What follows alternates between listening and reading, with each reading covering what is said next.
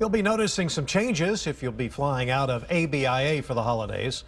Airport officials tell us there are new parking options like the recently opened Park and Zoom. It's a 2,000 space covered facility.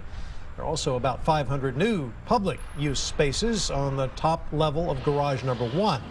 Another big headache can be security at the airport, especially with more non-stop flights being added to and from Austin. The airport says you can see how long it is going to take to go through the lines before you even arrive at the airport by checking the ABIA website.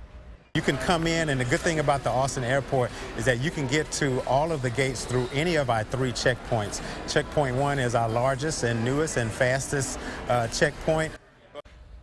And here is a live look at the TSA checkpoint wait times at the Austin airport. As always, don't bring things through security that you are not allowed to bring on the aircraft. And you can find links to this and other airport information. It's all at KXAN.com.